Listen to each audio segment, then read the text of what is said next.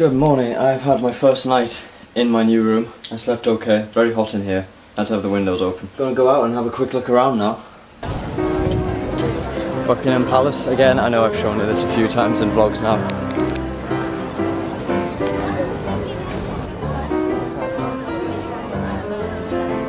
There's a cycling event going on this weekend.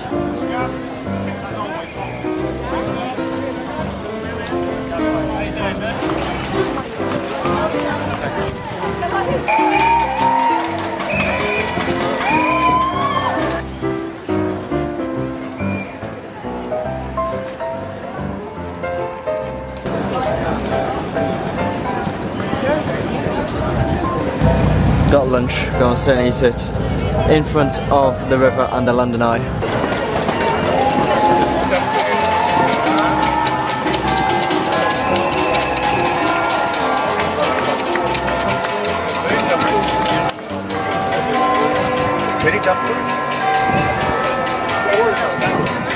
Okay, quick room layout change. Move my bed along so it's next to the door. Kinda looks a little bit weird here and doesn't leave much space, but it means I have much more space over this side. So when I'm sitting in my chair at my desk, I'm not squashed into my bed.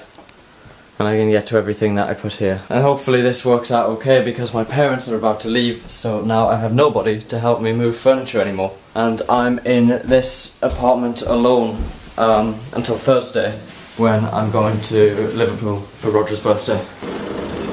Bye. Okay, I need to just keep unpacking. It's going to take me like days to unpack everything and get everything neat and tidy and organised, but I've got the next 4 days by myself. I'll hopefully find some plans and some things to do in the next 4 days, so I'm not just in the apartment alone the whole time. But for now, you start putting stuff on my desk and sorting all this out. Oh my god, there's so much stuff! I'm really hungry, but I haven't got any food in the flat yet, except I brought 2 tins of soup and a tin of beans and sausages. Maybe I'll just have those for dinner and then go shopping for proper food tomorrow. Then I can unpack more tonight and relax because I'm exhausted. I'm trying to get internet sorted out because we don't have any internet in this flat yet. And nobody can come out to set up the internet. I don't know why they need to send somebody out. They just need to like give me the router and turn it on, whatever actually happens. But nobody can come out until the 12th. And it's only the 2nd today, so all of next week. It's Sunday today, so all of next week, no internet. I'm glad I'm going to Liverpool next weekend, but still I have Monday, Tuesday, Wednesday with no internet here, except tethering from my phone. Next thing to buy is a TV licence. We have a letter already downstairs saying that since you didn't respond to our last letter, we've now launched an official investigation. Maybe the previous tenants never bought one. I don't believe these official investigations. I don't believe anybody would come to the house like the letter says they will.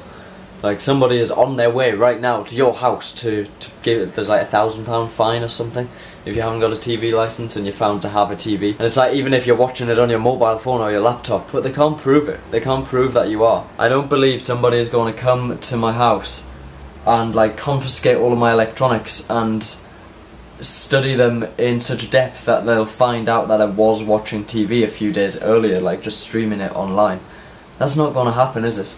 Nevertheless, we'll buy a TV licence because it is a criminal offence not to pay for the BBC. I can smell a barbecue outside.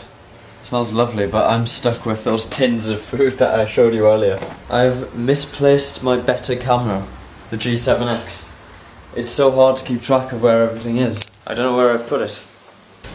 Oh, is it in this bag that I've been throwing around because I didn't realise it was in there? Yes, it is. Okay, that's better. I've got autofocus that actually works now. Right, let's make some dinner.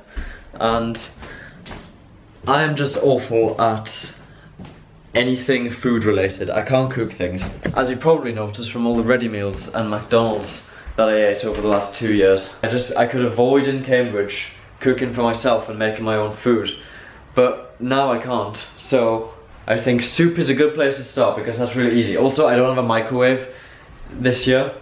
I guess we could buy one, but there isn't one today. So that means I need to use these things I did bring a couple of pans, but I don't know where they got put. They're in one of these cupboards. Oh my god, is in that pan? I mean, there's that, so it looks a bit big for soup. Oh. There's one. Is that all I've got? This pan and that pan? I think people usually have more pans on there, but okay, whatever. Conveniently a sponge and washing up liquid already here. I'm sharing this flat with other people, this is not all for myself. But I'm the only person here at a minute. I'll get increasingly more adventurous with each meal that I try to make. Okay. So I guess I just pour it all in. That'll do. Don't overestimate my cooking abilities. This is literally like as much as I can manage. So it's going to be difficult as I try to make harder things.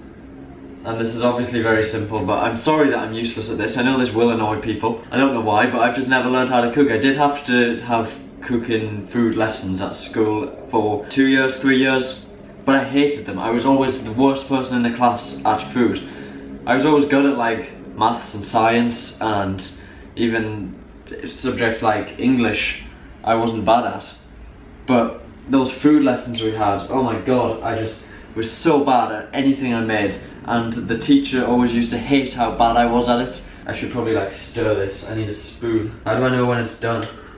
It's in the microwave. I just have to do it for 2 minutes and stir it, then another minute and it's done. But I don't know why, I've just never liked cooking food or making anything in the kitchen. I remember like the teacher getting really angry with me in like year 8 or something when I was, what, 12, 13? Because I couldn't crack an egg without like getting the shell in.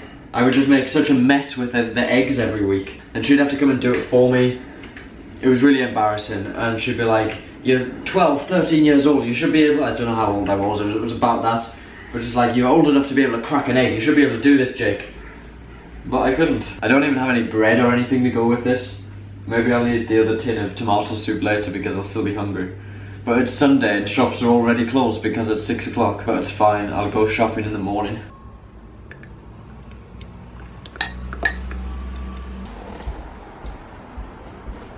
I can watch TV now because I've got a TV license. I have some lager. Beer has calories, doesn't it?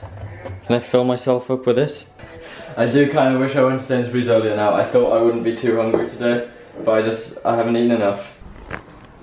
Well, I can't stay and watch TV all night because I've got a lot of unpacking to do. Because if I don't do it now, I'll not be able to get into bed tonight.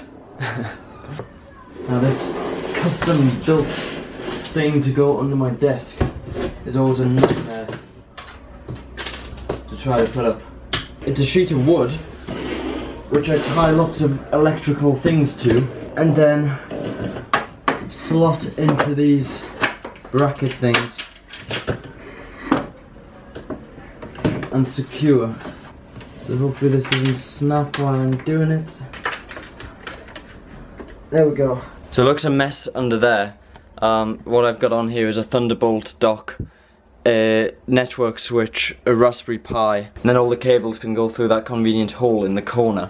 But it means like from up here, you can't see it. Even if you go to the other side of the room, you can't see any of that stuff. Obviously I'll tie the cables up and they'll all be above on like the underside of the desk, strapped to it, then behind, and you don't see any of it.